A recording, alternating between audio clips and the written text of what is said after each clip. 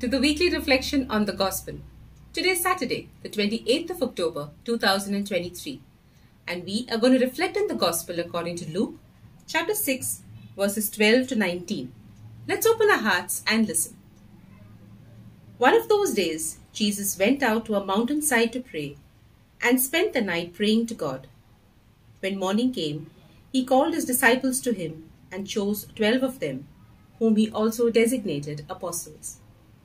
Simon, whom he named Peter, his brother Andrew, James, John, Philip, Bartholomew, Matthew, Thomas, James, son of Alphaeus, Simon, who was called the Zealot, Judas, son of James, and Judas Iscariot, who became a traitor. He went down with them and stood on a level place. A large crowd of his disciples was there, and a great number of people from all over Judea, from Jerusalem and from the coast of Tyre and Sidon, who had come to hear him and to be healed of their diseases. Those troubled by evil spirits were cured, and the people all tried to touch him, because power was coming from him and healing them all. The Gospel of the Lord. One would think that a perfect God would choose a spotless lineage for his son Jesus on earth. However, when we review the genealogy of Jesus in the Gospel of Matthew, we find a mixed bag of names of people who led lives that were far from perfect. Furthermore, when choosing his team, we would again expect Jesus to shortlist highly qualified and an esteemed set of people to carry on his mission.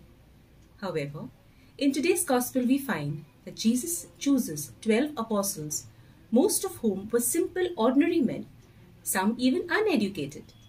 He knew that one of them would go on to betray him, one would deny him, one would doubt him, and most of them would abandon him at a crucial point of his life.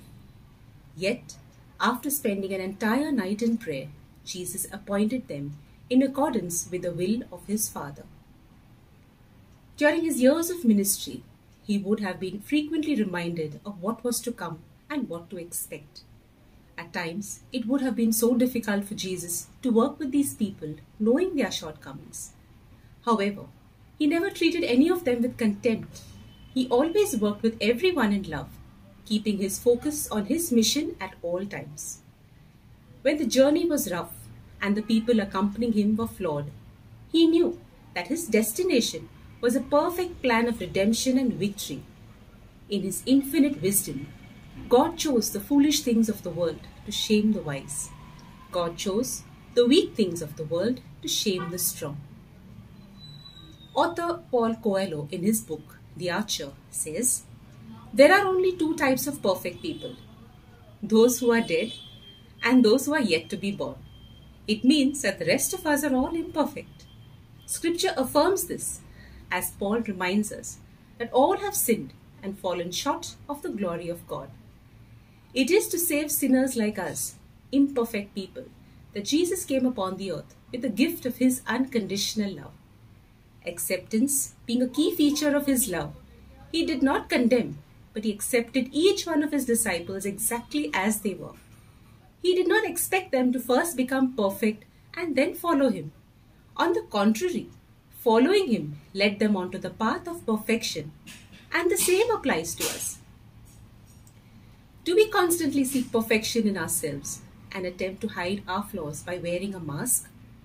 As much as we pretend to be, let's understand and accept the fact that we can never be perfect. It's only our Father in heaven who's perfect, and he loves us like crazy despite all our weaknesses, and he reminds us that we are perfected only in and through him. "My grace is sufficient for you, for my power is made perfect in weakness." Yes, it is only his grace that covers and completes us. Having lavished his grace upon us, he urges us to then extend it towards others. "A new command I give you, love one another. As I have loved you, so you must love one another." We often encounter difficult people in our families, societies, communities, offices or churches, and we have a tough time dealing with them. We want to exclude them and sometimes wish that they weren't around, so that our life would be easier and less stressful.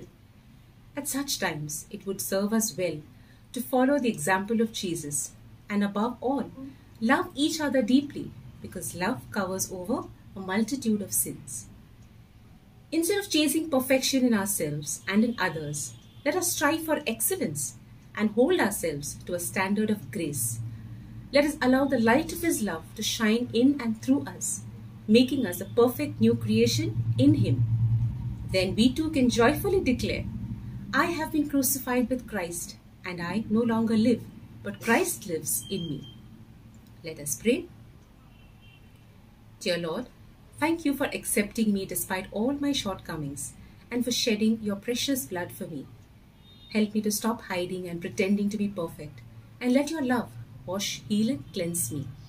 Teach me to accept others just as you have loved and accepted me. We ask all of this in the mighty, holy, and precious name of Jesus. Amen. God bless you.